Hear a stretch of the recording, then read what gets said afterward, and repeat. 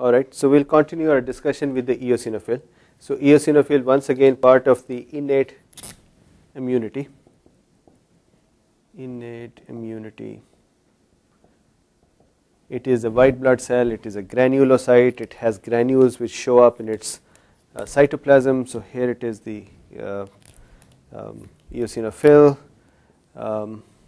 bilobed nucleus, normally not very well seen because many cytoplasmic granules which pick up red color dye when dyed with the right stain. What do they have in them? We'll talk about it, and what is the role of the eosinophil? We'll talk about that in a second. But the important thing is this, that the eosinophil has the same formation as is the basophil and is the neutrophil, that is, remember the myelocyte and the promyelocyte and metamyelocyte band, and then the eosinophil. So the formation is the same. It takes up the basic proteins. It takes up the acidic dyes because inside the granule, so if I make the granule here, inside the granule there is a protein called major basic protein. Major basic protein. In addition to that, if you remember from our previous lecture for the basophil, this cell, eosinophil, is responsible for releasing histaminases to try to contain the histamine. It is also going to release aryl sulfate, which would try to contain slow reacting substances of anaphylaxis or SRS, leukotrienes and prostaglandins. So these are the things which are present in here. The basic function of the cell is really not established yet. The basic function of the cell is really not important, not established yet. It is very important, sorry. The other thing is the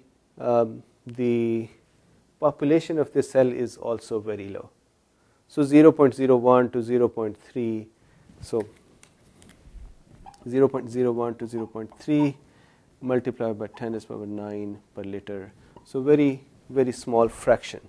This fraction, this count can increase eosinophilia when we start loving the eosinophil and increase them. This count can increase in certain cases. For example, most important are parasitic infections or helminth infections or nematodes especially, and then it could be increased in the allergic or asthmatic patients as well. So we'll see what that means and how does that work. So the first thing is what we should cover about these. So we should cover how the helminths or nematodes are taken care of by the eosinophils. We should also know that what is ADCC, antibody dependent cellular cytotoxicity, very important concept. And then we should see what is the effect of the eosinophil in asthmatic patients. And of course we know, we just did the basophils and mast cells, we should know the participation of the eosinophils in allergic reactions. So these 3-4 things should be known. So once again, very small fraction in the white blood cells, normally not even seen by the counting machines or even technicians. Sometimes they do show up, and then we can have eosinophilia, which in which case it would become even larger. The granules which are present, they pick up the red dye or they pick up the acidic dyes. The nucleus is bilobed, and the major constituents of the granules, the major mediators in there are, number one is the major basic protein, very important mediator, then histaminases and aryl sulfate. In addition to that, there are peroxidases and leukotrienes. So keep an eye on these two guys, because these are the ones which are going to cause tissue damage and cause allergic reaction and start the inflammation. Remember leukotriene B4 attracts the neutrophils, basophils and the eosinophils. So if you give more leukotriene, what's that going to do? Start the inflammation, right? Similarly, peroxidases are going to go and cause the tissue damage, right? Myeloperoxidase is a very big thing for the leukotriene. So peroxidases are going to make reactive oxygen species which are going to cause tissue damage, which in turn is going to cause inflammation. So these guys are actually supposed to be nice guys who would dampen the activity of the allergic cells, that is mast cells in the basophils. But whenever they degranulate, in that process they would also throw out peroxidases and leukotrienes, which would actually increase the inflammation and cause a tissue damage. So not very helpful.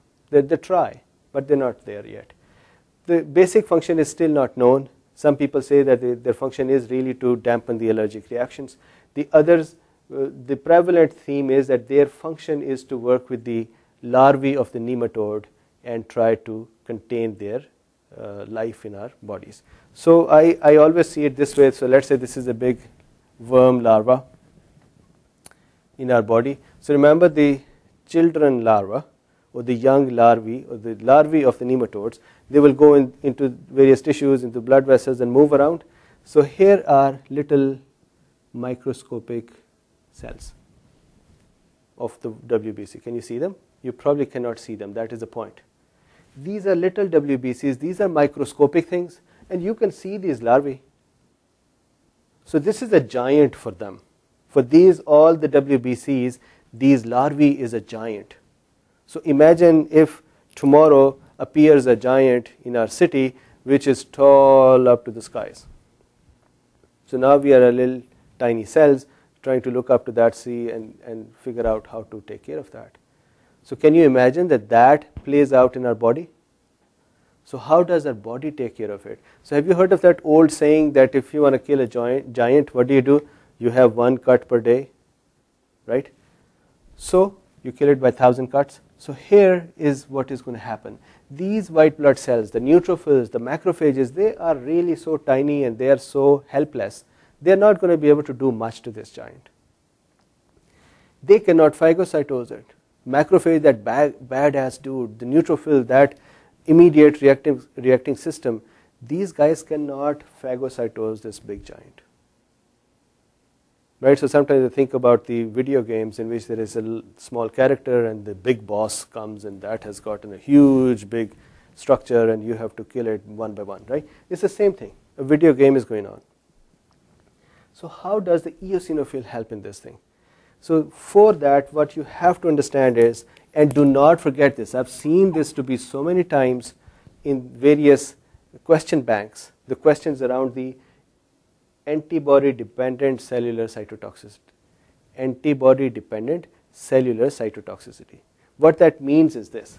So again, we have not yet done the acquired immunology, so we are not aware of how the antibodies exactly work, but the normal functions of the antibody is that antibody is going to try to bind with the antigen and neutralize it.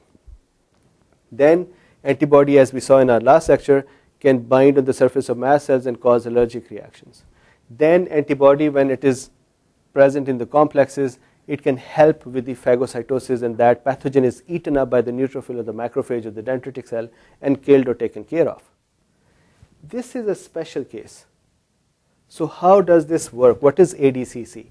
So how this works is this, that B cells make IgE. So remember this is a question. What antibody would take part in ADCC? IgE. So IgE would go and connect on the surface of the nematode. Then the eosinophil has receptors on its body, on its surface for IgE, just like mast cell had. So eosinophil actually has for both IgE and IgG. In this particular case, it is IgE. Remember, this is IgE. Okay, so the mast cell, sorry, the eosinophil, that is going to appear here. Eosinophil is going to appear here. I'm making the nucleus red, that is okay. It should be blue. So here is the receptor for IgE, Fc portion of the IgE, the tail part of the IgE. And now the eosinophil is connected to the IgE. Remember, it cannot phagocytose this larva. Macrophage cannot do that. Neutrophil cannot do that. So what are we going to do? Normal function of immunoglobulin is to allow phagocytosis. That's not going to happen here. This microscopic cell is not going to be able to eat up this larva. So what is it going to do? When this engagement occurs, that causes the second messenger system inside the eosinophil to become activated. Once again the calcium influx, once again the degranulation. So what happens is these vesicles which were sitting in, I'm making them green, they should be red, they come on the surface and the major basic protein is released. This major basic protein attacks the cuticle. So these nematodes have their cuticle, thick skin. It attacks the skin and causes damage. And this is, remember, these are really very well formed worms. They have a complete GIT system, they have a mouth, they have an anus, they have a stomach. So these are really little animals. They are animals. Anyways, so the major basic protein is going to go and attack their cuticle. When the cuticle or the skin is attacked, it develops big gaps in the skin. It causes damage to the skin. So imagine if some animal skin is continuously broken down. Soon that animal is going to develop problems. The skin is peeled off. It is open for attacks. Plus the body is going to start spilling these substances out, and the larva would hopefully die. So this is called antibody dependent, because there is an antibody involved in this. Antibody dependent cellular cytotoxicity. Cell is taking care in the cytotoxicity. This is not a natural killer cell. They do this. They're not antibody dependent, but they kill the cells. This is also not cytotoxic T cell. That also does this function of killing other cells. This is an eosinophil, and it is not killing by doing some perforins or by doing apoptotic signals. It is killing this by degranulating the chemical substances.